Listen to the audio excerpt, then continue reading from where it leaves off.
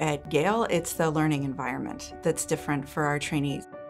Everyone is at the same level. Everyone tries to learn from the other person. It's very collegial. We're a very integrated section where our scientists and our clinicians interact all the time together. We have faculty meetings of nephrology once a month, and the first item on the agenda every single month is the fellows. That's #1 on the agenda.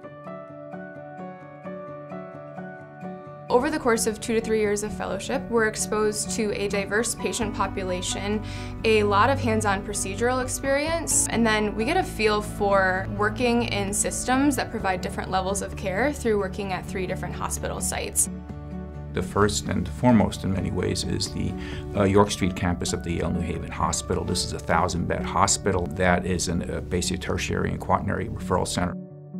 And so you're not only seeing bread and butter kidney disease cases, you're seeing what we'd call the zebras, the unusual cases, the unusual presentations. Because it is the medical center that it is, you're practicing on the edge of medicine. In the outpatient setting, fellows will have the opportunity to see patients both at the VA and at all of our faculty clinics. Our faculty clinics cover a multitude of specialties.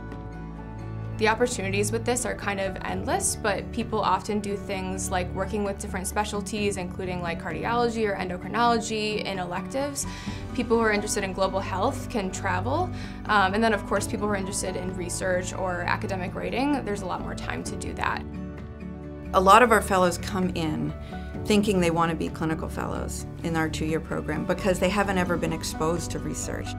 I came in as a clinical fellow, and then I decided to switch to the research fellow. We've had some of our most successful research faculty came here as clinical fellows, and we allowed them to convert while they were here into that 3-year research training program. The type of research that I'm interested in is epidemiology and public health. So I actually got a chance to do a master's in public health last year. Our mission is to have the best and brightest of what the entire world has to offer. Our success in recruiting a diverse group of fellows is indirect evidence of the departmental and institutional commitments to achieving those kinds of goals. It makes for a really rich learning environment. One thing that I think is very special here that I picked up on when I first came about 8 years ago was that everyone shows up for all the conferences. And I know this sounds like a normal thing, but every chair is filled. You know, all the fellows are there, all the faculty members are there.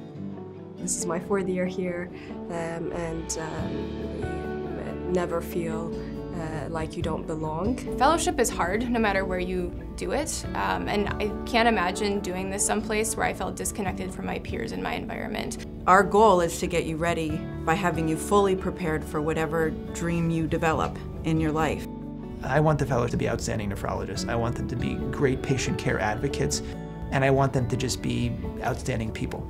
Yale Nephrology is a really tight-knit section, and you'll really grow to know all the faculty. And I think it's really cheesy that we say we feel like a family, but I've really found that to be true.